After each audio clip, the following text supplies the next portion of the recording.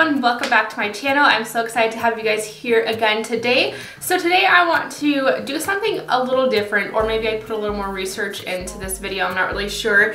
By the way, if you don't know me, my name is Hannah and welcome if this is your first time.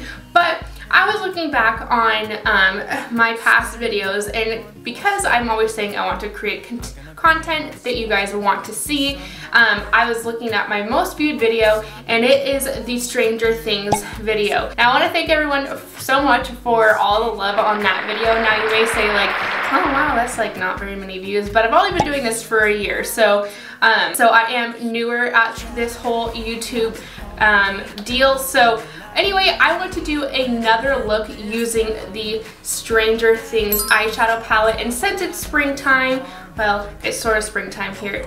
I live in Montana, so it's like spring one day and it's still snowing like the following day, so I don't know. Anyway, it's very spring day today, so you can call it spring.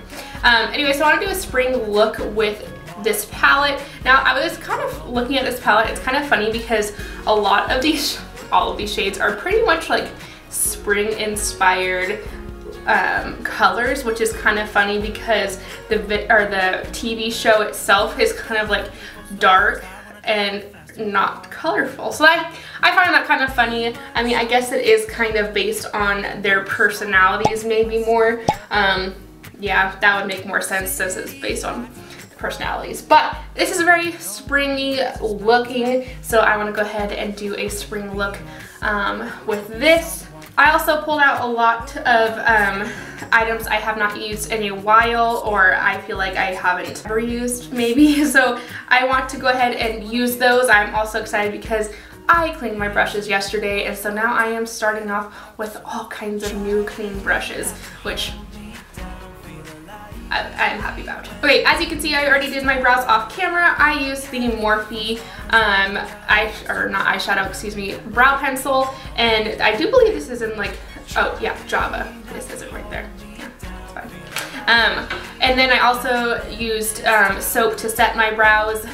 If you guys don't know, you can set your brows with a bar of soap. So I've been doing that lately, and I also trimmed them up. And my face is a little red because I also went ahead and kind of just cleaned up my face with a razor and my brows and stuff, so that's why it's a little on the red side. Anyway, let's go ahead and get started. I think I'm going to start off with my face first. So I want to go ahead and prime my face. Now this is the L'Oreal Infallible Glow Lock Primer. This is the illuminating one. I do believe that they have a matte version as well. But I'm just going to go ahead and start by priming my face. I feel like I haven't sat down and done like a actual like makeup tutorial in a while. Like I've been doing a lot of other kind of fun things. So it'll be nice to kind of like sit down and go through all the steps and stuff again. Okay, so then next I want to use the LA Colors Conceal and Correct Concealer. This is just going to help hide a lot of that like red undertones in my face, which I naturally have anyway. So, and since I used a razor on my face, then I want to go ahead and kind of minimize that redness as much as possible, because then I won't have to layer up that foundation. Okay, and since it's springtime is fresh, I kind of want to go with more of a fresh looking complexion. So I'm going to go next into the NYX Born to Glow Liquid Illuminator. And I'm just going to put some of this on my hand and then distribute it with my fingers. And don't look at my crazy hair. It's kind of one of those unmanageable hair days, and so I'm just gonna kind of let it do its thing, be wild and crazy. Look at how shiny this face is. Okay, so next I'm gonna go into the L'Oreal Lumi Match Healthy Luminous Makeup Foundation. I'm gonna just give this a good little shake. I really have been loving this, and this is in the shade, let's see, Soft Ivory. So if you're my shade right now, then if you want to pick this up, I would definitely recommend it. This also has SPF of 20 in it, so it's really going to help protect your face from the sun or the sun reflecting off the snow. I think I'm going to distribute it with a brush and then maybe go in with my sponge. Okay, so next for concealer, I'm going to use the Age Rewinding Concealer from Maybelline. It's been a hot minute since I've actually used this, and if you guys see glitter all over my face or in my hair, that's because I had a lot of glitter on my face yesterday, and then I fell asleep with it on, and then it got everywhere, and because I'm a bad person and I did not wash my face before I went to bed last night. Okay, I'm just gonna take my sponge and bounce that out. But anyway, yeah, that glitter got everywhere and I've tried night and day to get it off my face. Okay, so I'm gonna skip bronzer for the moment and I'm gonna go ahead and go into the Flower blush balm, and this is in the shade Nectar. I really love this shade. I only have one of these. I want to pick up the rest of them because I really truly do love the Flower blush balms. And then I think I'm going to take a brush and distribute this because the sponge tends to pick up the product, and I am kind of wanting to go a little more heavy-handed with this blush today. Okay, so I want to be a little more extra with my blush. I'm going to take the Honest Beauty blush in the shade Rose Pink. If I can get it open, I'll use it. There we go. And it looks like this here. It's a very pretty shade, and it is also a cream blush. I really like that for summer and spring. I feel like it's less powdery looking and really just blends into the skin nicely. Okay, so next for powder, I'm going to go ahead and go into the Wet n Wild Photo Focus Translucent Setting Powder. That was a lot of words. And I'm just going to take my wet sponge and dip it in. First I'm going to pat out these creases underneath my eyes so I don't set the creases. And then I'm just going to go straight in and kind of just dab it all over my face. I find that using a wet sponge or a damp sponge kind of helps melt that powder into the rest of the cream products. And so that way I get less of a cakey look to the skin. A lot of people don't like doing this, but I find that it helps, so you can try it out once and see how you guys like that. And I'm just going to take a fluffy brush and then just, well, fix my brow first, and then I'm just gonna go ahead and kind of smooth out parts of my face to make sure I got everywhere and take off that excess powder. Okay, so next I want to go into the Hoola bronzer. I have not used this in quite some time, so I'm excited to pop right into it. Just chisel out them jaw lines and cheekbones so we get a nice contour look slash bronzed. No double chin. Don't want you to see all the cake I've been eating in this quarantine. Instead, I want to look like a bronze glowing goddess. And I'm also stippling this across my nose as well. I'm just taking that fluffy brush and kind of just making sure I've got it all blended. No harsh lines. Okay, so next for highlighter, I want to go into the Cody Airspun Loose Face Highlighter. This is in the shade... Why does it take me so long to find the shade names? Oh, Snow Much Ice. It doesn't take much for this highlight, so like, see, wham! That was just one swipe. Like I said, glowing, bronzed, goddess, goals. Gotta just boop that nose for that booping nose highlight. Oh dear, I think someone needs to come take my highlight away. I'm going crazy.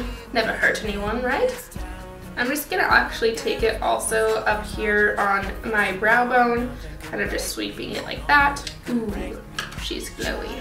Alright, so next for the grand eyeshadow look. So I think I'm going to go into the shade 11 right here, the purple lavender lilac-y shade on a fluffy brush. And then I'm just gonna put this all over my lid for a whitewash soft purple. I think I'm gonna keep it pretty simple on the eyes today, or just that soft spring glowy look. And you can go pretty heavy-handed with these eyeshadows because they are quite buildable, so you're not gonna just be explosive with color. That's super pretty. I'm not sure how well it's picking up on camera, but in the real world, it's just this whitewash of purple. It's really pretty. If I say whitewash, I mean light wash. So next I'm gonna take more of a flat defined brush, and I'm going to go in the same shade and run it underneath my lash line and connecting it to the outer corner here at the top. Also, I'll make sure I have everything here that I'm using linked down in the description box below. I'm not sure if you can still get this online. Gosh, where did I get this? I can't remember where I actually bought this, but I do know that they have them on Amazon, so I'll have it linked down in the description box. And it's a little more on Amazon than it was when I bought it. It was $12.99. I think it might be like $19, but you can still get this on Amazon because I did look. And I do have an affiliate link, so I'll have everything that I use linked down below so that you can get these items as well. Okay, so this yellow is really calling my name. I mean, yellow is always calling my name because something about yellow eyeshadows, I don't know, they get me every time. So I'm just taking it on a pencil brush and I'm going to use this on the inner corner of my eye. I am kind of fanning it up into the corner of my eye as well, like so. Gosh, I feel like I can't, well, I'm looking in the monitor and I can't really see it, but let me come close to you guys. So this is what we're kind of dealing with right now. You can see it's just a white or a really light wash of color, that purple. Gosh, I wish you could like see this better. Did anyone notice that these lash curlers really look like some kind of like torture device? It's kind of scary. So next I'm going to go in for a hard time to pick it again. Next I'm going to go in with the e.l.f. times J Kiss mascara, and this is a brown shade, and this is a limited edition, and so you can use any brown mascara. I will see if it's on Amazon. Okay, so I'm gonna also run this Maybelline Brow Precise Fiber Mascara through my eyebrows, just so they get a little more shape to them and they hold. Then I'm gonna go into this NYX lip liner pencil in the shade, and the shade has worn off, so I can't tell you what shade it is, but it's a pretty nude color. Okay, so then I want to take the Revlon Metallic Matte Liquid HD lip color, and then I'm just gonna apply this to the lips as well. And of course, since I'm using the palette, I thought I might as well go ahead and use one of the glosses from the Stranger Things set as well. I did have to buy these separately, they didn't actually come in a set, but I'll have these, like I said, linked down below as well. And this is the flavor Strawberry. Icky. Oh, it smells like strawberries.